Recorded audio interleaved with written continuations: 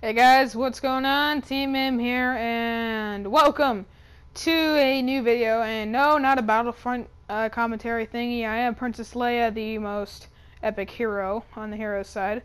Screw your stupid Han Solo and Hobbit. No, this is just a video I recorded, but the commentary on it was so god dang awful. I just said, hey, why not just put a TMM Talks commentary video recording over it? So yeah, you guys can watch this while I talk about whatever I want to talk about. So today we're going to be talking about something that's near and dear to everyone's heart. In fact, it sucks. We're going to be talking about dating, for me at least.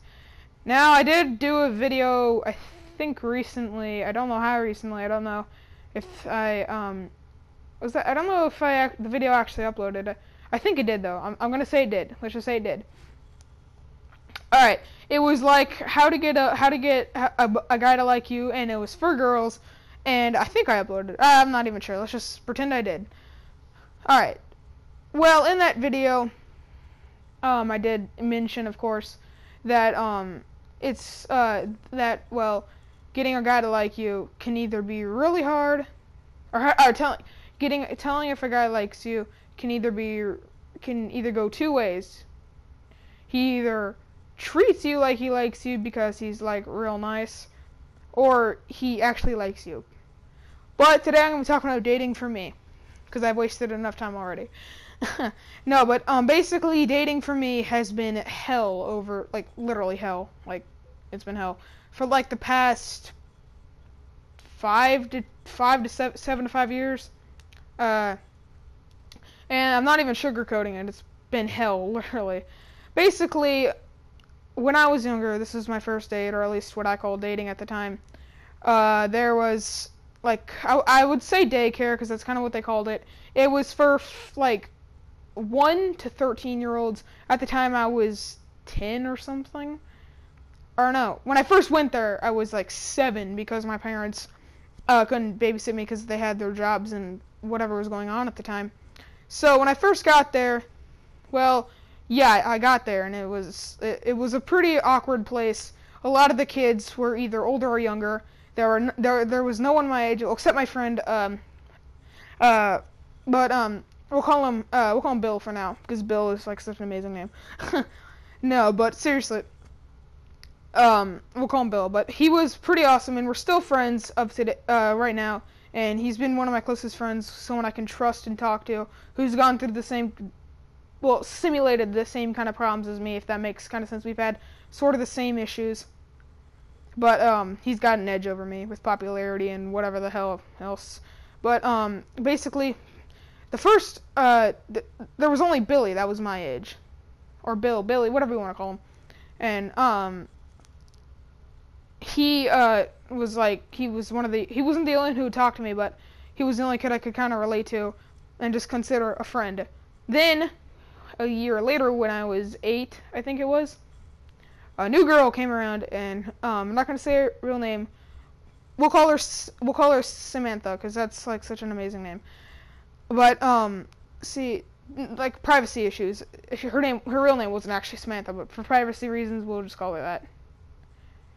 She was pretty nice, and unfortunately at first I didn't like her. She was nice, but I was not in the mood to deal with dating, especially because I was pretty tired over the summer, and I didn't have time for much of that. But for whatever reason, she had a huge crush on me. And I remember when I first started talking to her on like the 3rd day, she literally grabbed my hand and kissed it. I don't even know why. It was just like, bro, what the hell? And she did it in a way that was kind of like a gesture of friendship, but also like, whoa, do you like me? 'Cause you kind of kissed me for no reason on the hand, bro. But I'm not even kidding. That was literally on the 3rd day or 2nd day. I don't remember which day, because I'm like, it was like what, like 8 years ago? I don't even remember how many years ago it was, but it was just that. She grabbed my hand, mwah, just boom. And it was like, I wasn't like one of those kids who was like, ew, cooties. That was amazingly stupid. It was just like, okay, Okay, cool. Nice. But at the same time, it was like, this girl likes me, because I was talking to Bill about it, and he was like, yeah, bro, she has this crush on you, and I'm like, okay, that's nice. So after when I became 10, we actually did start dating, and we liked each other for whatever reason. Well, I don't know why she liked me, but yes. But then the daycare thing ended once I got a lot older. My parents kind of shifted jobs a bit, and she left the place, so I don't have any contact with her at the moment, or I probably never will, which is fine. But yeah, next, when it comes to dating, were these two girls at a summer camp, and it was the same summer camp, and they happened to both like me. They both asked me out. I said, what the hell, it's only for like a week. But I ended up just shutting them down immediately after like 2 days each, because it was like, dear God, this summer camp sucks. It's bad enough that I'm here with people who think it's good. But after that, I really didn't have any. That was probably one of my last dates, if I remember correctly. But basically, when I say dating was hell for me, this is kind of where hell comes into play with it. Basically, after 5th grade, which in my unfairness video, I mentioned that's probably one of the reasons I'm treated very unfair. I don't know if I actually mentioned it during the video, but whatever. People at my school, girls in general at my school, they do not like me. Basically, what happened in 5th grade was just a bunch of crap, and basically, since the human brain basically consciously, it does not think about you, like when you're not talking. Let's say like a kid's being a complete jerk to you. Consciously, when you're not thinking about the kid, you're like, he's not that bad. He's not a jerk. Subconsciously, it's like he's a jerk, but you're not thinking that consciously. So basically, when you meet him, or when you like talk to him, it's like then your subconsciousness kicks in and you're like, oh, this kid's a jerk. So whatever he says is immediately jerky. He could even say like, you're looking really good today, and you take it as offensive or in a jerk way, if that makes sense, because what he says is normally a jerk, or because your brain sees him as a jerk, and that's pretty much how you will see him subconsciously, and if you're talking to him consciously. So that was pretty much girls for me after 5th grade. None of them really liked me, or at least ones who knew what happened. But it's a whole different story for girls who didn't, which is always why I want to move away from where I am at the moment. Basically, there are three incidents where I was at a baseball game and it rained out. This was the first one. It rained out, and there were like a pack of girls, like 4 of them, or a squad as you call them nowadays. I don't even know. But they all liked me, and they were trying to see who I would talk to first. Unfortunately, my dad is being such a great person and said, "Oh, sorry, we have to go," because it was raining, and he decided, well, we have to go, and I'm like, okay, that's fine. I don't remember too much about it. The next, when I was actually waiting in line to buy Pokemon Heart Gold at GameStop, a girl started talking to me, and she was very nerdy, which was cool, but unfortunately, she was her opinions were, like, she thought all her opinions were facts, and she was really obnoxious, so I kind of just, once I left the store, it was kind of like I just had to leave the store. Alright, the next incident is where I was in line at Six Flags Over Georgia when I went down to Georgia. Six Flags. It was like, it was like 10 o'clock at night, if I remember right, and the line for the Goliath, if you guys know what that is, was like a 3-hour line, so I'm like, oh great, time to sit in line and ride the last ride I can. Basically, this girl, who at first I couldn't tell if she was a guy that dressed weird, or a girl that was a girl.